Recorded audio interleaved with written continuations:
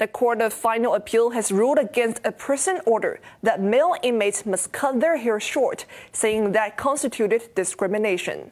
The ruling was a vindication for former lawmaker Leung Kwok-hung, who launched this legal challenge 6 years ago. Johanna Chan has more.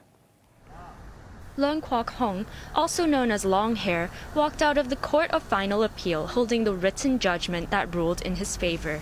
He declared it a victory for society's rights. Well, it's very late, the justice. I think today the justice has been done a bit but in the court, but I think the justice need to be done in outside the court as well. The former lawmaker launched his legal battle after correctional services staff cut his signature flowing locks without his consent during his jail time in 2014. Under prison standing orders, a male inmate's hair must be cut sufficiently close for health and cleanliness.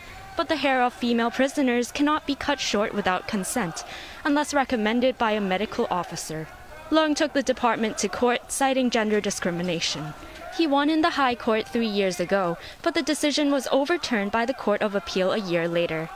The higher court said the correctional services rules did not greatly impact prisoners or carry much public importance. In the Court of Final Appeal, the Correctional Services Commissioner continued to argue that there is no unequal treatment in terms of discipline. The commissioner also claimed hair uniformity de-emphasizes individuality and contributes to custodial discipline. But Chief Justice Jeffrey Ma disagreed, saying in his written judgment that there is no reasonable connection between hair length and custodial discipline. He said female prisoners have a choice on the length of their hair, and there was no explanation for the different treatment. The judge also said the order assumes social norms regarding hair length, amounting to stereotyping. Johanna Chan, HKIBC.